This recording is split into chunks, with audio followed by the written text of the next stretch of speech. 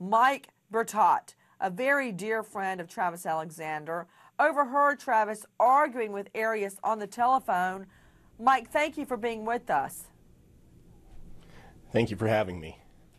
Mike, I'm kind of knocked out by Travis explaining to you how he was so distressed when Arias decided to move back to Mesa, that he did not want her to move back. He told her not to move back. She moved back anyway. She would actually get into his home by coming through the doggy door. Yeah, there were lots of stories about times when she was sneaking around his house, and even sneaking into it, and he would find her there, late at night. I heard one person talk about a story that he relayed to them of she was vacuuming his house in the middle of the night. So just really, really creepy behavior all the way around. You spent 3 or 4 hours with him in a truck in August, and during that time he and Arias were going at it on the phone and on text. What were they arguing about?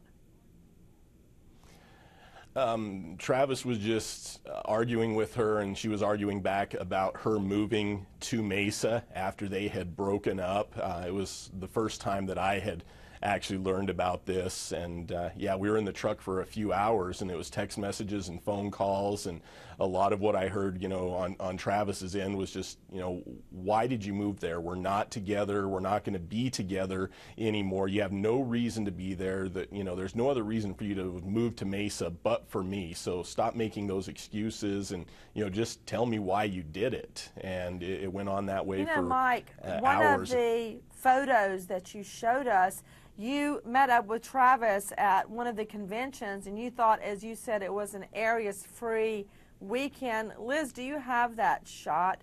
And then you look at photos taken of you with him or just him, and suddenly there's Arias kind of like smiling at the camera in the background. And only then did you realize she was there. Yeah, when we showed up that weekend, I actually had lunch with Travis and Jody the day before that picture was taken, and for the first time in a long time, it seemed like they were in fact just friends, and it wasn't the normal Jody that we've seen around Travis before.